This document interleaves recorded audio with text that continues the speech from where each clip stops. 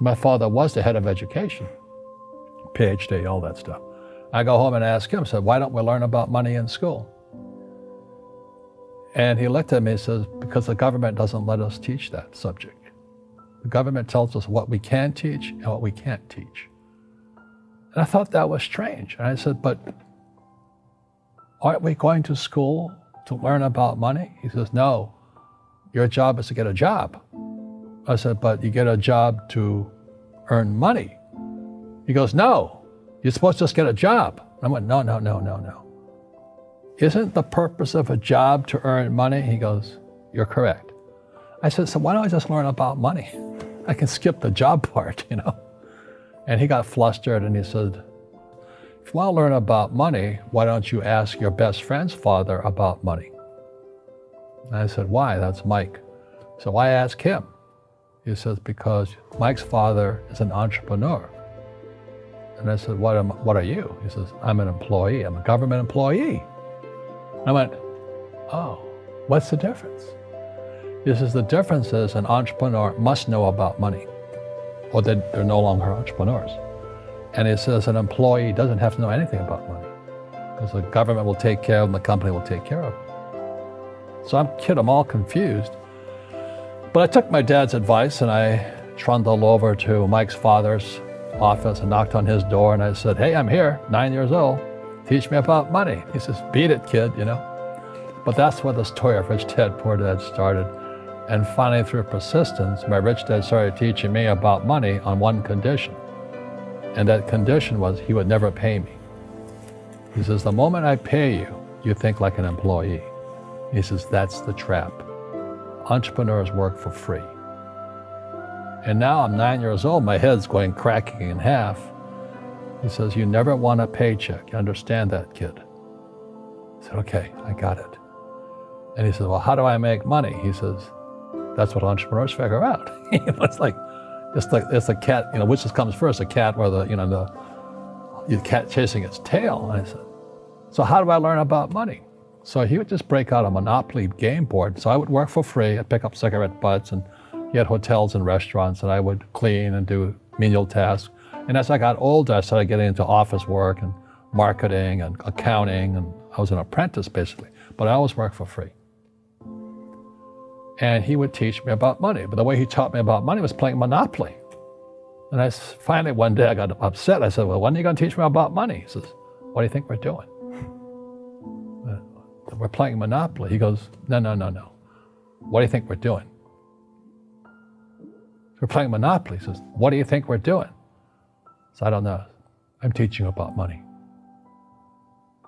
And then that's when, you have one greenhouse. He says, there's many formulas for great success in money. There's thousands of them. But one of the best ones found on the game of Monopoly. It still is today. 4 greenhouses, 1 red hotel.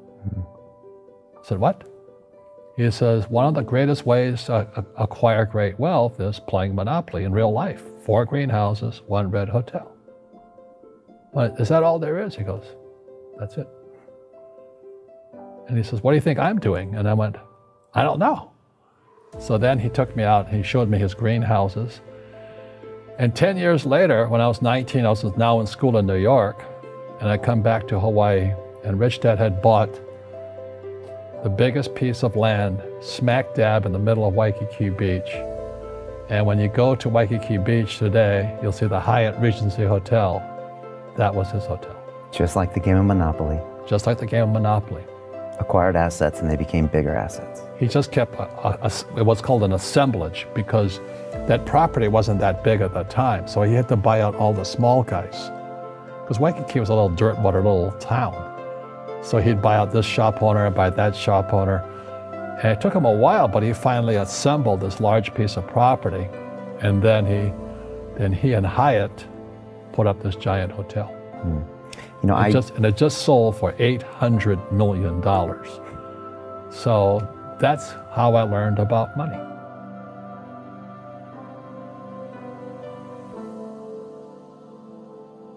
I've had financial crashes. I've had people stab me in the back, but they're all good because I grow from it. That's spirituality. Right. People who are afraid of making mistakes, like they teach in school, they don't ever grow. because spirituality is there's good and there's bad, there's right and there's wrong, there's up and there's down. Most people only want to be right, they only want to be positive. Well, you can't have that. That's not reality. Well, I wasn't poor by most people's standards, but I came from a family with a poor attitude, if you know what I mean. Because rich, poor, middle class, poverty starts with a fundamental attitude. Poverty is passed on. It's taught in your families. And middle class is taught in families. And so the people right now who are sitting at home, who are struggling financially or worried about money or unhappy, they may be making a lot of money, but unhappy with what they're doing, it was probably taught to you. You know, your superego was taught, get a job, work hard, or you'll never be rich, or the rich are evil, or whatever. Because the school system will never teach you about money. The school system was designed to teach you to be an employee, which is important, or a doctor or a lawyer, a specialist, but never about money. And what most people lack is real business knowledge, like accounting, like debt, like taxes. You got to know that stuff, but they don't teach it in school to anybody.